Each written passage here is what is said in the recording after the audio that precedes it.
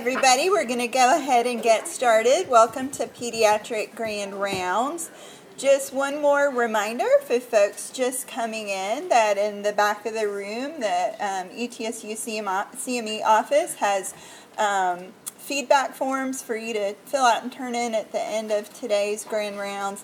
Please also sign in to Grand Rounds using your mobile phone, and there are instructions at this back table here. And even if you do not require CME credit, we ask that you sign in. It helps us keep our accreditation for this series.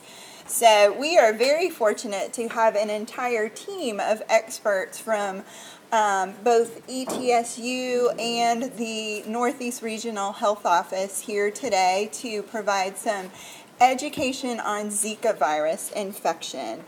I am going to turn things over to Dr. Bill Stone, who is going to introduce this team. Dr. Stone is professor in the ETSU Department of Pediatrics and has a PhD in molecular and cellular biology. Dr. Stone. Well, thank you. As Karen said, we're blessed to have three wonderful speakers today. And I think when it comes to talking about Zika virus, we have really two guiding principles.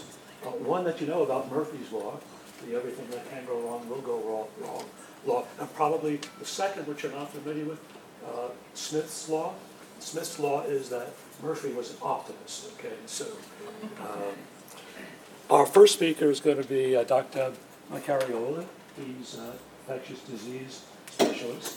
We're going to follow that by Rob Schobart, who's going to talk to us about the Zika virus itself, followed up by Dr. Kirschke, who's going to tell us about the public health issues in Northeast Tennessee. So, Dr. Macariola.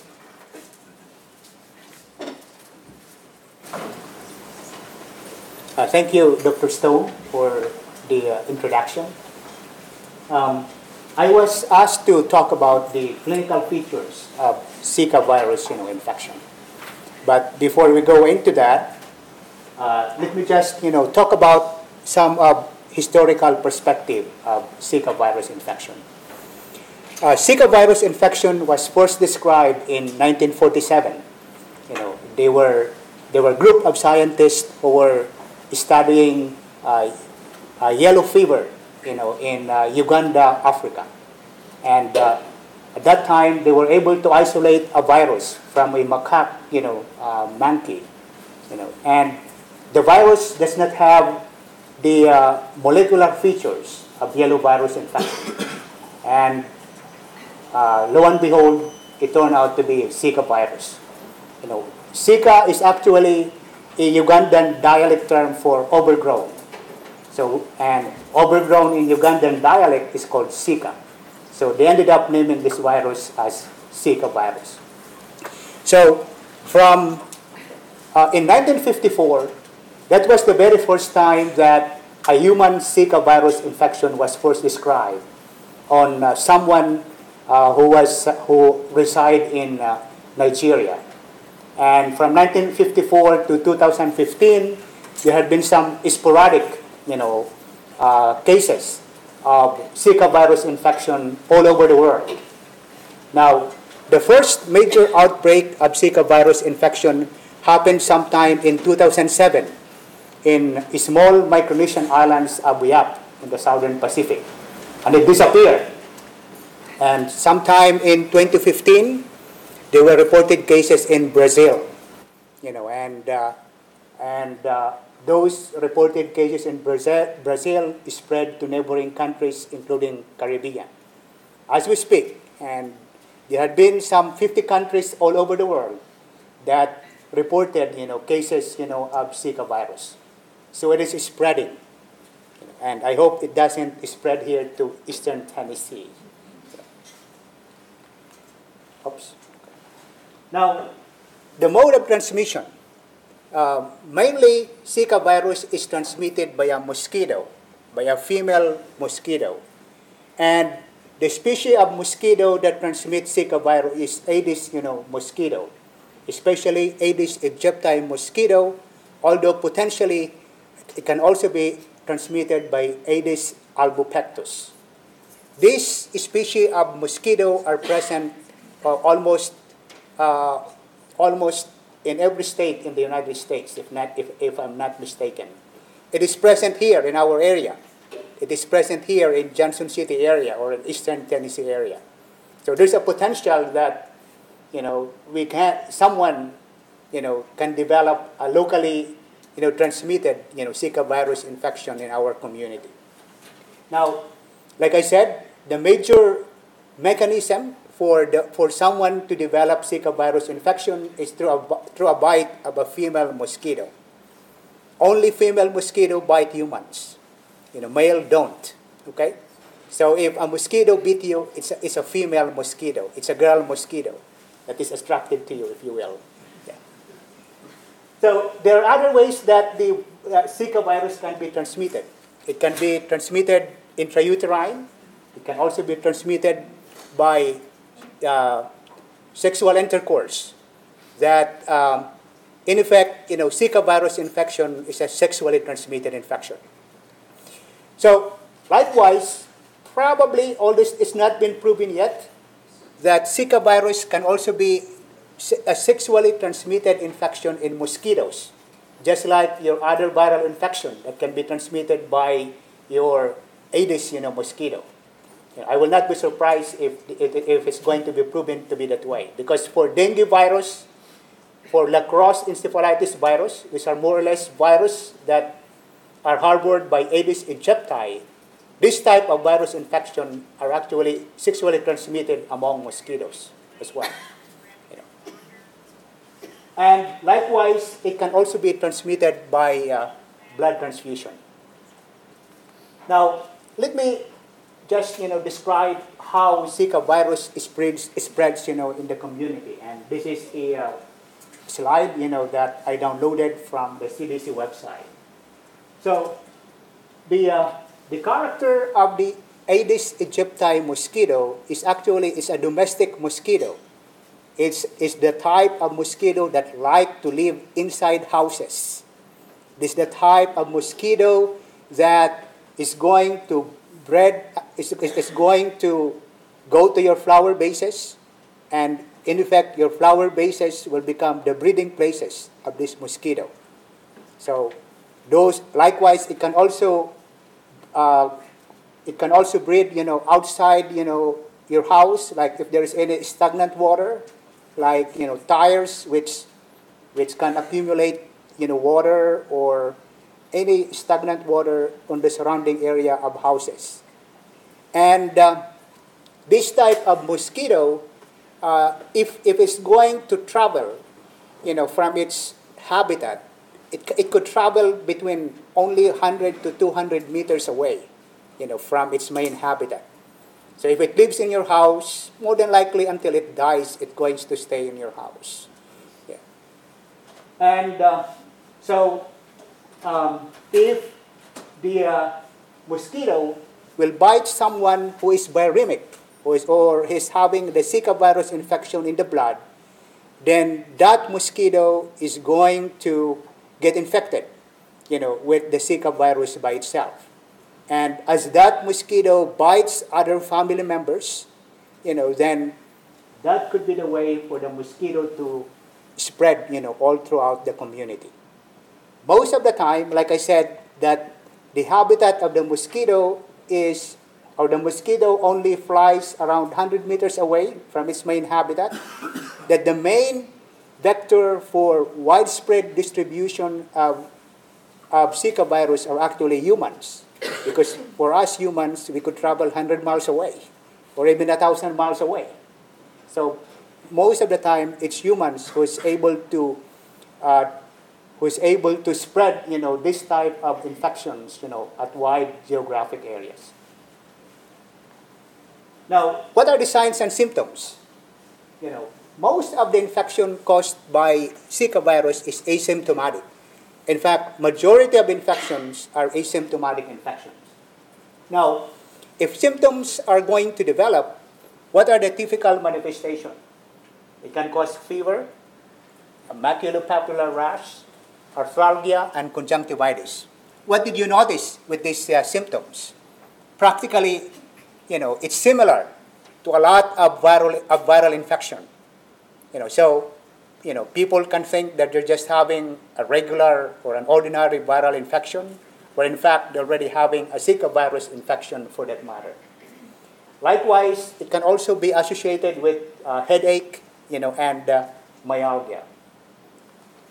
Now, at times, on rare occasion, it can cause Guillain-Barré. In fact, Guillain-Barré is the most severe, complication of Zika virus infection. And in intrauterine infections, bad things can happen. It can cause microcephaly. Microcephaly happens because this virus actually infects, the brain parenchyma by itself. And likewise, it can cause intracranial calcification. So we should expand now if there's a history of traveling to Zika virus areas and there is intracranial calcification, then we should differentiate it from other, infection, intrauterine infection that can cause intracranial calcification. And among them are congenital CMV infection and toxoplasmosis. Likewise, it may also cause eye abnormalities, such as, cataracts. So it should be differentiated from congenital rubella syndrome, which can cause, congenital cataract, for that matter. Now, the CDC had come up with, certain, clinical criteria when to suspect Zika virus infection during the first 2 weeks of life. And in that situation, if there is a maternal travel or history to an affected area within 2 weeks of delivery, and if there's going to be those clinical manifestations, then that will be the time or the situation that you have to suspect a Zika virus infection in your differential diagnosis. Likewise, for those children who are more than 2 weeks up to less than 18 years of age, the same thing. If there's a history of travel, the past 2 weeks to those areas suspected to have Zika virus, and if they have manifestation of Zika virus infection, then Zika virus should also be part, of the diagnosis. Now, what are the differential diagnoses? Like I said, it can present like an ordinary viral infection. Now, it should be differentiated from other viral infection that can be transmitted by a mosquito as well. So dengue virus should be on the differential. Chikungunya virus should also be on the differential as well. Now, there are common infection, bacterial or viral, that can mimic Zika virus. Among them is group A strep. So the strep bacteria that can cause pharyngitis should be on the differential, mainly because it can cause fever, it can cause rashes, and likewise rubella, parvovirus, enterovirus, and adenovirus as well. I would like to caution though that you only have to consider Zika virus in the differential if there is a travel history. Without travel history, then it's unlikely that you might be dealing with a Zika virus infection. Now, there are other infections that can also mimic Zika virus. Among them are leptospira infection, rickettsia, and alpha virus infection. Now, how do we test for Zika virus? We can do a PCR test and serologic test. PCR test can be positive even a week or 1 to 2 weeks after developing the infection, while serologic tests such as Zika virus serologic test immunoglobulin M, usually it becomes positive 2 to 12 weeks after developing the infection. Okay, so treatment are supportive, fluids, analgesic, and antipyretics. Avoid aspirin for that matter because, like I said, dengue is one of the differential. And if you're dealing with dengue infection, sometimes dengue infection can cause DIC, or thrombocytopenia. So that's the reason why you don't want to give someone which you are suspecting with Zika virus to be given aspirin until the time that you're going to be ruled out, dengue infection for that matter. So that ends my talk about the clinical features of Zika virus. I'm going to turn over now the podium to Dr. Schubert for the molecular aspect of the Zika virus infection. Thank you. We'll hold questions till the three speakers are finished.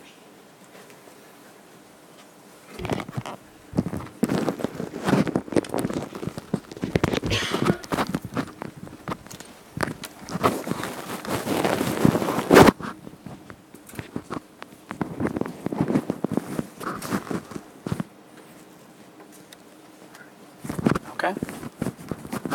Hopefully this is actually working. Okay, well, first of all, I want to thank everybody for coming today. I know everyone in the room probably has other things that they could be doing. So for those of you who don't know me, and I know there's a number of people in the room who do because I recognize them because they're former medical students of mine. But my name is Rob Schoberg. I'm in the Department of Biomedical Sciences, and I teach, among other things, immunology and virology in the second year medical curriculum here at Quillen. And what I'm going to talk about, hopefully, it's not really about the clinical aspects of the disease. That has already been really well covered. What I'm basically going to talk a little bit about is the structure and replication of this virus and how that might allow us to identify potential therapeutic targets. Okay? You already know now that there isn't any specific antiviral therapy for Zika. There's no vaccine. And what I hope to do is give you some hope that in the near future there might be. Okay, so there are my disclosures. I don't have any conflict of interest. And I want to start with the learning objectives. So basically what I would like you to be able to do after I'm done is describe a little bit about how basic science investigation of the molecular biology of Zika might identify new vaccine and drug targets. Maybe discuss a little bit about potential targets for small molecule inhibitors of Zika. And this is really analogous to the situation in hepatitis C virus right now in terms of the new treatments. And also think or discuss a little bit about the targets in Zika potentially for neutralizing antibodies that could be used to engineer a vaccine sometime in the future. Now, I don't have to really do any of this overview, okay, because it's already been done. But one thing I do want to mention is that Zika virus is in the family Flavivirinae, okay? And it's related, pretty closely related in structure and replication to yellow fever virus that we have a vaccine for, also to West Nile and dengue, and to some other viruses like hepatitis C that, again, we're developing new antiviral therapies for. So the nice thing about having a vaccine for yellow fever, having therapies for HCV, is that because they're related viruses, we can use that information to try to develop new therapeutics and or vaccines for this virus. It doesn't mean we're going to be able to do it. It just gives us some helpful things to look at. So, okay, I like to ask questions. Anybody that's had one of my courses knows I like to ask questions. So why do we care? Somebody tell me why we care. Why do we care about Zika? Anybody? Come on. Come on. Yeah, in the back. Anyone? Okay. Yes, it causes birth defects. That is true. Congenital Zika syndrome. So it's not just microcephaly, it's other things too. Okay? But again, why do we specifically care about it now? Because it's happening, okay? Yeah, because there's outbreaks in this hemisphere, in the U.S. territories, in Puerto Rico, and there's local transmission in Florida and the United States. So that's why we care, because it's happening now and because of the potential for congenital Zika syndrome and for Guillain-Barré. So that, I mean, otherwise, most of the time, it's either asymptomatic or a fairly trivial infection. So what I want to start with is the structure. And one of the things I want to point out is that because this Zika outbreak, the big Zika outbreak, just started happening in the last couple of years, there hasn't been a huge amount of laboratory studies done on the structure and replication specifically of this virus. So a lot of what I'm going to tell you and a lot of what we know is by analogy to other related viruses. And most of the studies to this point, except for a few differences in the replication, suggest that Zika virus is quite a bit like the other flavivirinae. So this basically is a little cartoon showing, let's see if I can get a little, the laser pointer to work, showing a little cartoon showing the structure of the virus. So this virus, like all of the other flaviviruses, is a single-stranded RNA virus that is of positive polarity. So inside of the virus you have a single-stranded RNA genome that is found within an icosahedral protein capsid, and that protein capsid is surrounded by a lipid bilayer envelope that is obtained from the host cell when the virus replicates. And one of the things I want to point out is that in that envelope you have two proteins. You actually have three proteins, but the two important ones are called E1 and E2. Stands for, very cleverly, envelope protein 1, envelope protein 2. Envelope protein 1 is the protein that helps the virus get into the cytoplasm of the host cell. Envelope protein 2, or E2, is the protein that binds to the host cell receptor. And that's incredibly important because, as you'll see on the next slide, Zika virus, like other viruses, is an obligate intracellular parasite or obligate intracellular pathogen. What does that mean? I know people out there can tell me what that means. It needs a host cell to replicate, so it's not like a lot of other pathogens that you might see in the hospital, staph and strep and mycobacteria and things like that can be grown on agar plates. This particular pathogen needs a host cell to replicate in. And so this is a little cartoon of its replication cycle in a host cell. So the first thing that this virus does is it attaches to a receptor.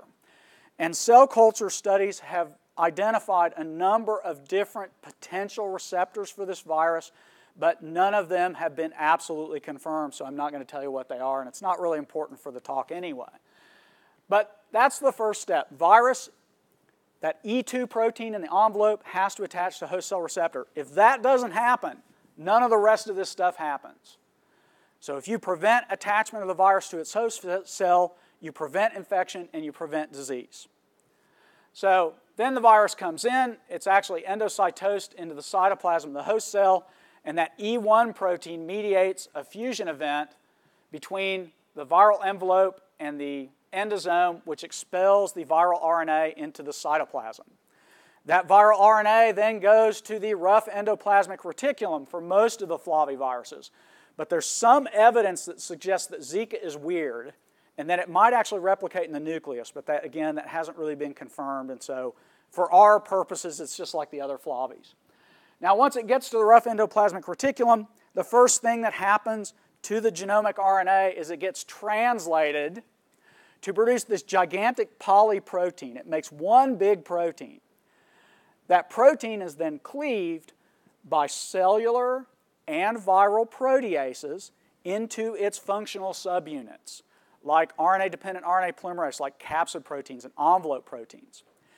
That big polyprotein is not functional for anything in viral replication. You have to cut it up with the proteases to make all the functional subunits. If you don't do that, the virus is stalled in its replication and, again, cannot complete this process. Does that make sense? So if you prevent entry, you prevent replication. If you prevent protease cleavage of this giant polyprotein, you prevent replication.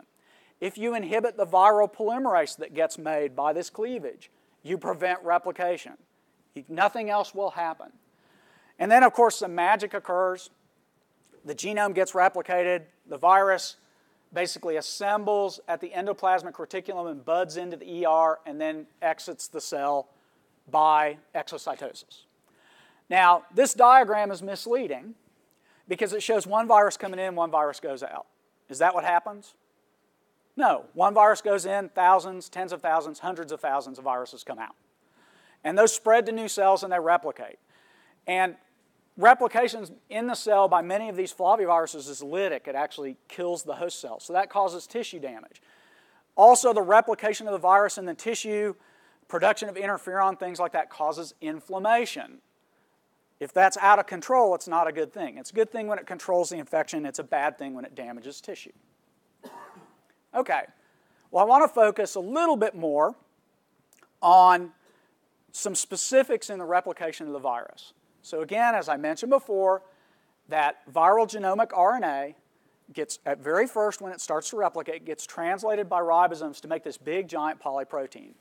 And this big giant polyprotein, you can see this little kind of ribbon diagram on the bottom.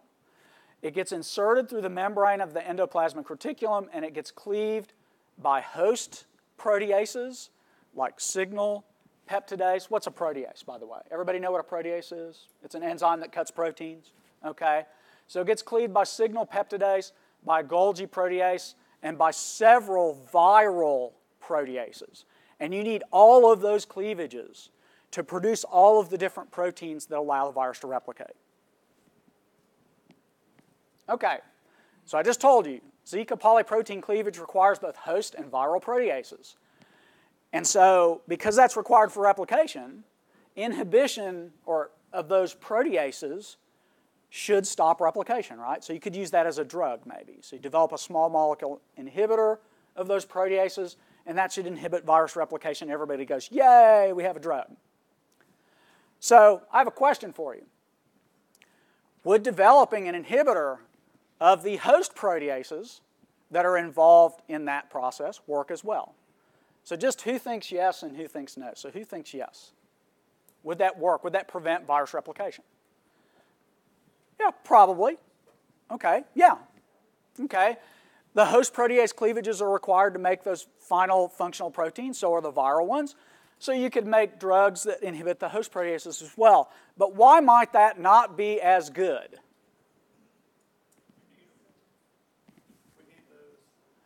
Yeah, you need those proteases to do other things.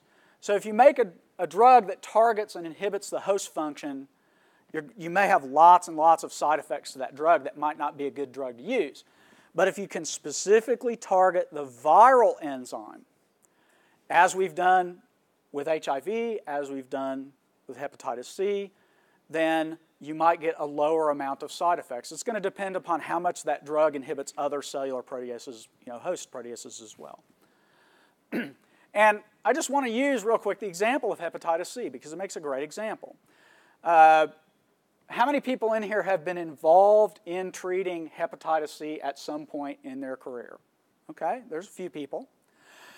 The treatments that were used maybe 5 or 6 years ago, pegylated interferon and ribavirin, are not great treatments. They're not great therapies. They don't work all the time. They have lots of side effects. You have to treat for a long time. It's really expensive. Just a lot of, it's better than losing your liver to hepatitis C, but not great.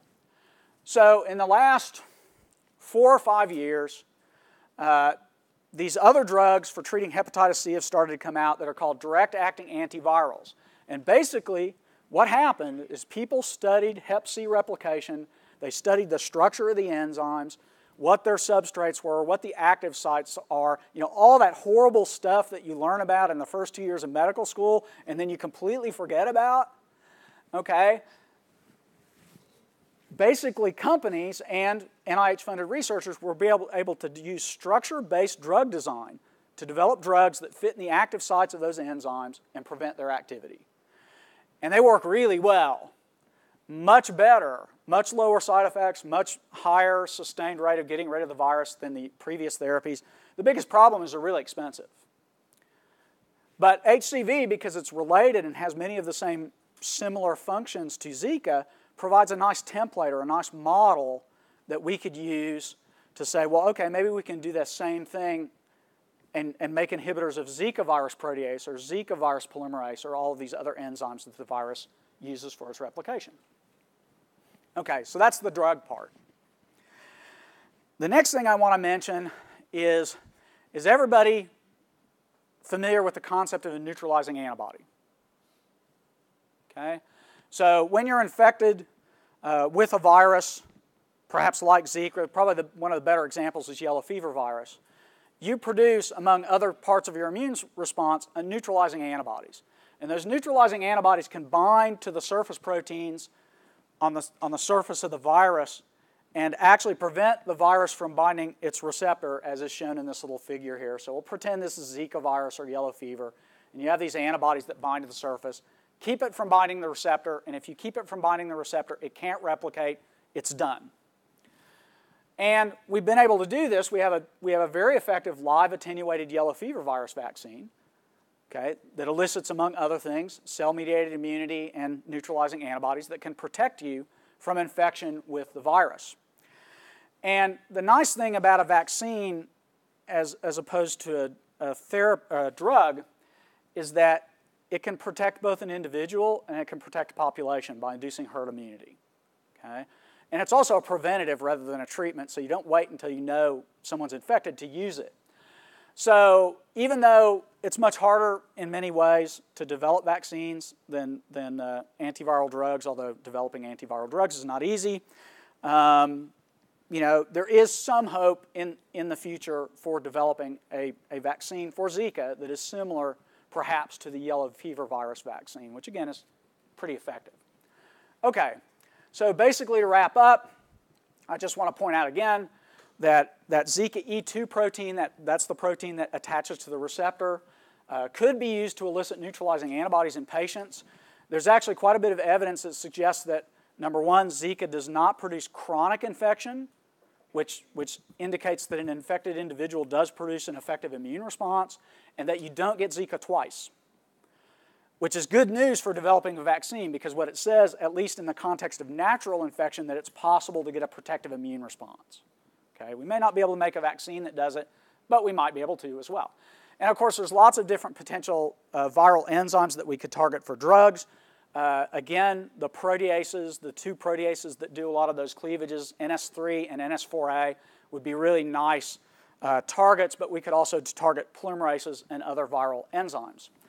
And then finally, our experience with hepatitis C may help us do this. Okay, so that's it. Thank you. Thank you. Our next speaker is going to be Dr. Demetrio.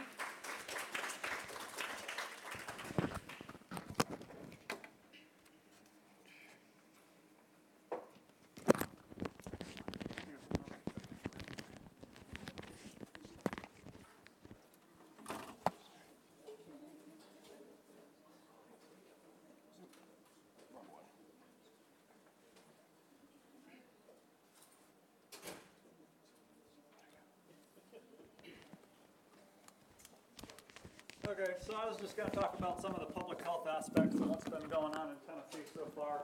I actually have some slides to do today, so I'm going to skip through a couple of things. One thing I wanted to point out is that viruses that are transmitted by Aedes aegypti are not native to Tennessee. So you may have heard about the yellow fever outbreak in Memphis in 1878. 5,000 people died, was transmitted by Aedes aegypti, same mosquito that primarily transmits Zika virus. Of course, we haven't seen any yellow fever around here for a long time, which means our mosquito disease has been mostly under control. So if you do encounter a patient that you think may have Zika, as mentioned by Dr. Macariola, you need to figure out if they've traveled somewhere or had some other exposure to Zika. You can figure out the countries that currently have Zika, pretty much the whole Southern Hemisphere, South America, Central America, and the Caribbean, and then some areas of Miami. But you can go to CDC website and find a map and list of places that has occurred. You can also call the health department. We can help you out if you're trying to figure it out. In terms of where the mosquitoes that can transmit it occur, they do occur in Tennessee. So we think we primarily have Aedes albopictus, which theoretically can transmit Zika. It's unclear how well it transmits it. We know we have some Aedes aegypti, but we don't have good data because no one's doing surveillance for these mosquitoes. So we don't have good data for how much Aedes aegypti we have in Tennessee. So there's been over 3,000 travel-associated cases in the U.S., lab-confirmed cases, so there's probably many more. So as we heard earlier, 80% of Zika virus infections are asymptomatic, so a lot of those people aren't going to be diagnosed. And then among people that have symptomatic infections, some of those may not get tested. So it's probably a little bit of the tip of the iceberg.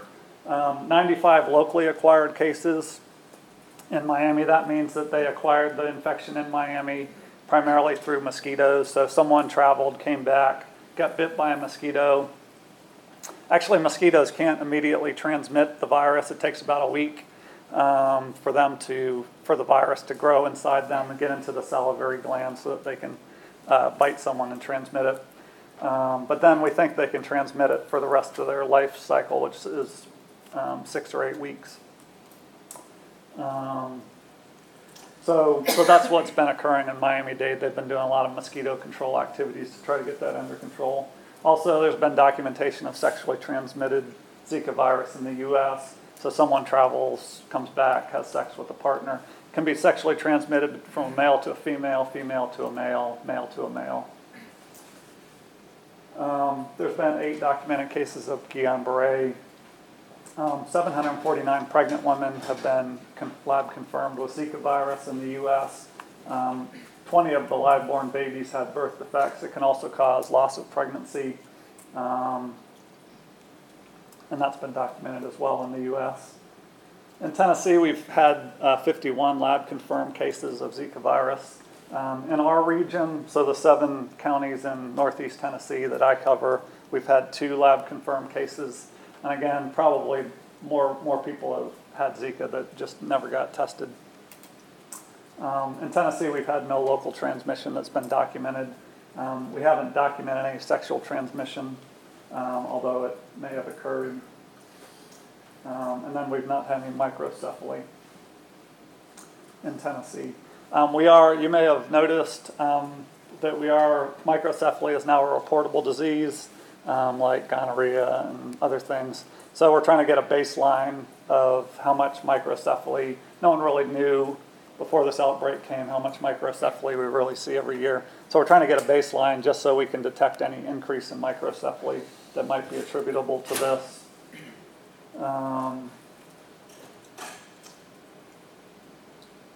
So testing, we do testing through the state laboratory for Zika virus. It's also available commercially. So if you have someone that doesn't qualify, and I'll tell you who we test at the state lab, but if you have someone that doesn't meet our testing criteria, they can still get tested at LabCorp or Quest, does those tests as well. So who we're interested in testing, pregnant females with possible travel-related or sexual exposure to Zika. So any pregnant woman, whether she's symptomatic or not, that's either traveled or had sex with someone that's traveled. Also, any symptomatic males or females that have appropriate travel history or sexual exposure. Any children that are less than 2 weeks old whose mom was possibly exposed and the infant has symptoms associated with Zika. I noticed on the CDC website they say arthralgia, which I'm not sure how you tell that in a 2-week-old. And then any infant with abnormal clinical or neuroimaging suggestive of Zika congenital syndrome, and the mom was possibly exposed. Let's see. I think we covered most of this. So, these symptoms caused by a virus aren't new. The reason we vaccinate against rubella is because of congenital rubella syndrome. And there's a lot of analogies. The viruses aren't related, but they cause a lot of the same syndromes. Pregnancy loss, microcephaly, mental retardation, hearing and vision problems. So some things we know about, we talked about this already, some things that we know about Zika, possibility of blood transfusions. So there's now the recommendation to test all donated blood by PCR for Zika virus. I'm going to skip through some of this that we've talked about already.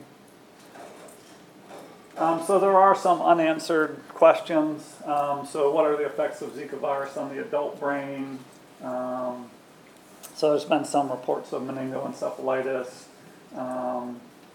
There's been a rat study that shows that it can damage normal brains, but it's unknown what that means for other adults. So far, in the large outbreaks, there's not been any documentation of problems with healthy adults besides the acute infection.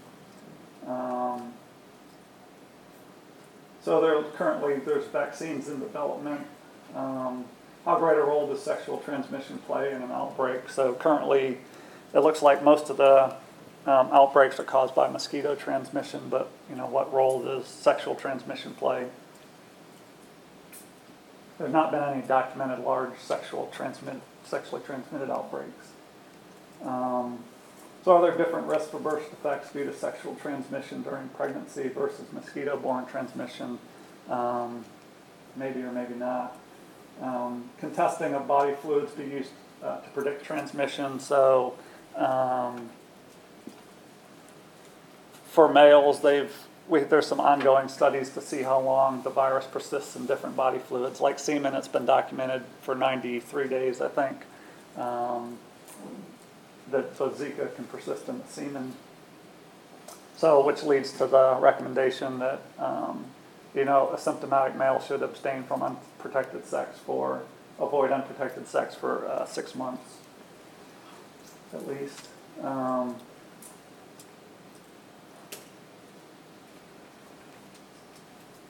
So we've talked about some of the other things there. So what is the relative risk of transmission between Aedes aegypti mosquitoes and Aedes albopictus? At this point, it's unclear. Also, as I said, it's unclear the relative proportions of those mosquitoes in our area. I know we have Aedes albopictus. Just in my yard the other day, I was out and kind of doing some yard work, and I killed 4 Aedes albopictus just within a few minutes while I was doing yard work.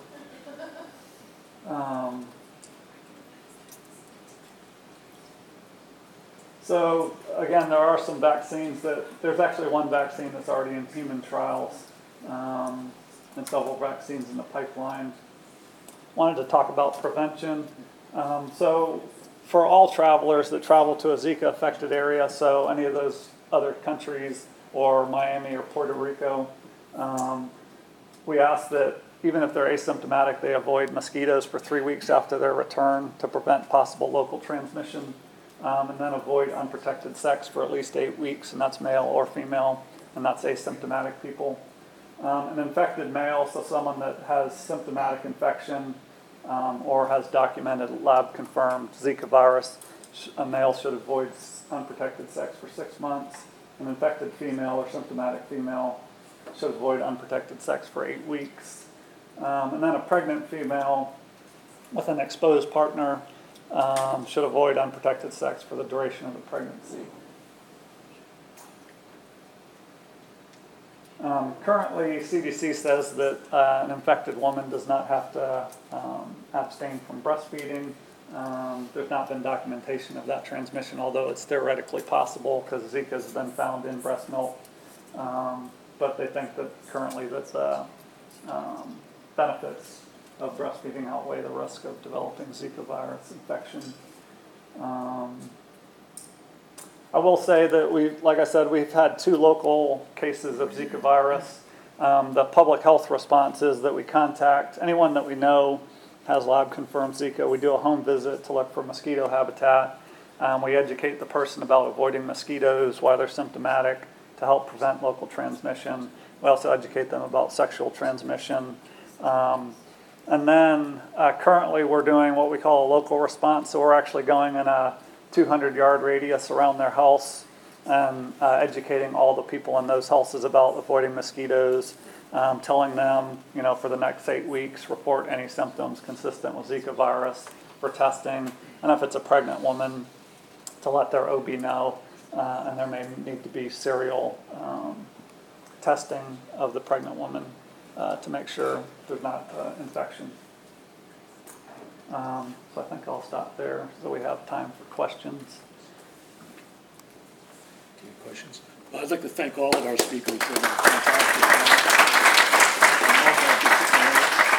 fantastic. Let's open things up to questions right now, please. Everyone was very thorough. Rob, I've got a question for you. Do we know any of the structures of the Zika viral proteins yet, where we can look at the structure and kind of build models? So the question is about the structure of the Zika virus proteins or enzymes. Last time I looked, which was probably 2 or 3 weeks ago. I didn't find anything on, that they have crystal structures, but they certainly have, ribbon predictive structures based upon the structures of other flavivirus proteins. So I would expect, candidate drugs to start coming out pretty rapidly. Yeah, thank you to the speakers, and thank you, Dr. Tell, for putting this together. David, what are the characteristics of this disease that cause it to spread so rapidly? I mean, it just swept across Latin America and now up within a year. Are there models of this that explain the rapid spread of this? Yeah, no, it was fairly analogous to what happened with chikungunya 2 years ago. So chikungunya had kind of been similar story, had been smoldering, in Asia for, 50 years or something like that. And then all of a sudden, it just took off when it hit the Western Hemisphere. And we had outbreaks in the Caribbean that, eventually, then we had a lot of travel-related cases in our area of people that traveled to places where there's chikungunya virus. I don't know that there's anything that happened with the virus itself, but, I think it just got into an area with a lot of, Aedes mosquitoes and a huge, in Brazil, the big outbreak in Brazil in 2015 with Zika virus, and a lot of susceptible hosts, potential hosts, and took off. The other thing is with Zika was that microcephaly and things like that, and since the 50s when it was discovered, there hadn't been an association made with microcephaly. So it's unclear whether it was just such a large outbreak in Brazil where they're able to see an increase in microcephaly during the outbreak and put 2 and 2 together and figure out the connection, whereas you just had sporadic cases in Asia and Africa for all those years.